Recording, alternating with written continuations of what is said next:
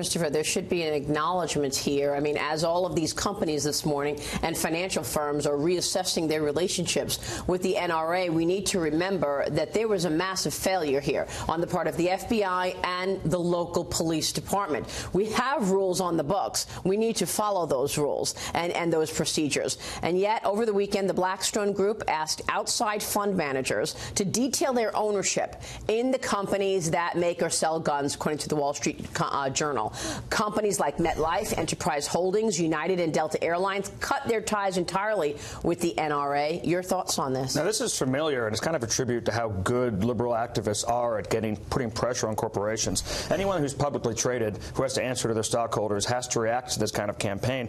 And you've seen it before. We saw it with ALEC after the shooting of Trayvon Martin, and all the corporate sponsors, they started to run. As soon as the heat came up, they booked it. But now, if you look at some of the corporate sponsors and partners of ALEC, a lot of them, they slink right back and they start to go work again with ALEC, and they'll probably do the same thing with the NRA. There are 5 million extremely devoted members, and unlike a lot of constituencies on the right, gun owners, for them, a lot of them, it's a lifestyle. And if you start to mess with them, if you're a company that says that you're not welcome here, I suspect we'll see a backlash from them. The president did his listening session. I thought it went very well. I was very impressed, actually, and it was a good idea to hear from others. It was not only well done and important, it was so much better than that performance we saw down in Florida on CNN, which was the opposite of a constructive conversation. I think the president's a pragmatist on these issues. I think he cares about the Second Amendment and the NRA. He touts their support all the time, but he's not hardcore on guns. So maybe he's the type of guy who can broker something.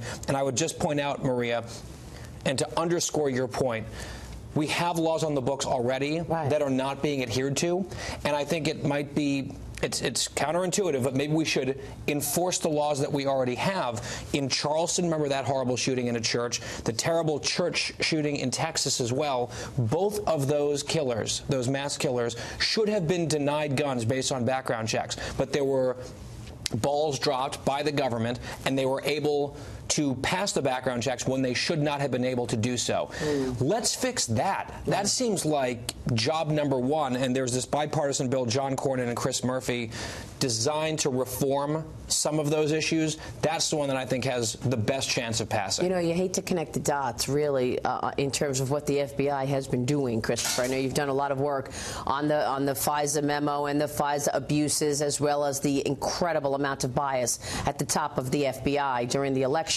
The president put out a tweet a week or so ago, basically saying they're spending so much time looking for collusion, and you're seeing all of these mistakes. You hate to connect dots like that specific, but there has been so much focus on this collusion that never materialized, and yet we see these failures. And you'd think that the number one job of the FBI would be protecting American citizens from lunatics and from mass shootings, and the system here has failed. The public officials ask us to, if they see something, to say something. People repeatedly saying things, and there were also 39 phone calls between the police department and that home. He's had interactions with the police officers, I say 23 times. Incredible. It should have come up, and it's not just in Texas, like you said, in Charleston, also Las Vegas, Orlando, Santa Bernardino, Aurora. All these people passed background tests, and even the NRA, Wayne LaPierre at CPAC last week was saying that we don't need a wider net, we need a tighter net, something that can not allow these people to slip through and get guns that can kill people. It's great analysis, guys.